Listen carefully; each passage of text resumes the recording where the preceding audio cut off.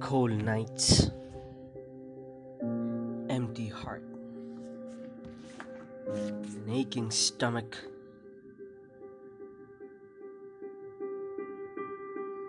As I lay my soul in all its disgrace, to let it settle on the ground, lie down, bite the dust for what's coming. For what's coming is beyond comprehension, or what I can stomach. I've never had cappuccino in a cup of coffee every morning. Panic has been my cup of tea. Brewing intense, smelling so strong I'd sniff it. And from almost cup head. Miles, I meant. Miles I left behind. My flight's delayed like the justice to a 2-year-old with deafening cries for a bully popped his pink balloon. The blowers are too cold for me. The cold breeze almost touching my ribs, fluttering to the melody of my unbuttoned shirt like they are best friends, holding hands. I lie down until I gather the courage to get up, until I hit the bottom again, until the bottom doesn't hit me like rock bottom again.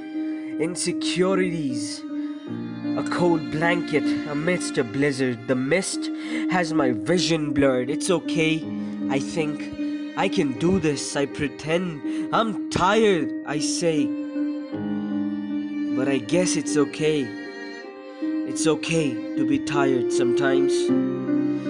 To be on the highway, burnt out, flat tires. It's okay to be in middle, deserted. Desert, I meant. Until another signal of distress flares up into the sky, light it up like fireworks, and two distressed souls collide, one seeming more in need of help than the other. Broke down, tires flat, engines signaling smoke so dark that it's clear neither can move an inch now. Until you fix them, their car, I meant. Embark on their journey, hitch ride, in hope to reach somewhere, their destination. This somewhere to some place you don't know, but the call of distress the day you met was so strong enough to keep holding on. Until the day you see one flare disappear from the sky. The fireworks fade, the fireflies die, leaving one firefly alone, burdened to light up the sky. Look at my eyes when you say you are such a drag to my car, I meant. I sigh. I breathe in from the cancer stick, knowing nothing can kill me more. Nothing can kill more of me. I smile. The gate half open, I step out. The ground hugs me back. The dust blankets me. The smell of burning asphalt reminds me of an old friend who woke me up each night covered in sweat when I'm half drenched. It reminds me of the friend who would attack me in midst of such perfect harmony, conjuring up a concert where my heart took the spotlight, putting the punk rock drummers at shame.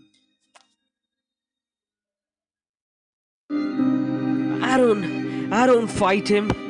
I let him take me in his icy vices. I guess devil lied when he said hell feels like burning charcoal. No, hell seems to be a cold place, colder than the poles, darker than the eyes you were once lost in, quieter than the screams that died inside of you, and certainly better, much better, for here at least you are not alone. You are not alone. You are not alone.